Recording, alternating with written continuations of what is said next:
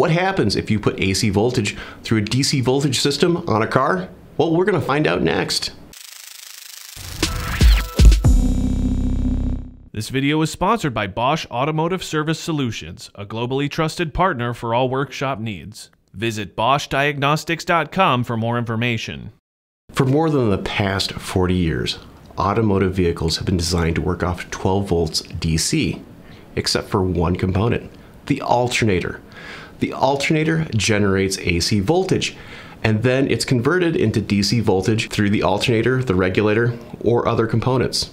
So what happens if a little of that AC current leaks out of the system? In most systems, there's 0.2 to 0.5 volts of AC ripple or current going through the system.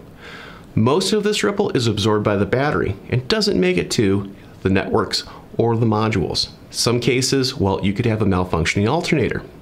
When this happens and the voltage starts to creep up and up, this AC voltage will find its way onto the networks for the serial data, CAN bus included, or even into the modules. This will cause communication errors and malfunctions in the system.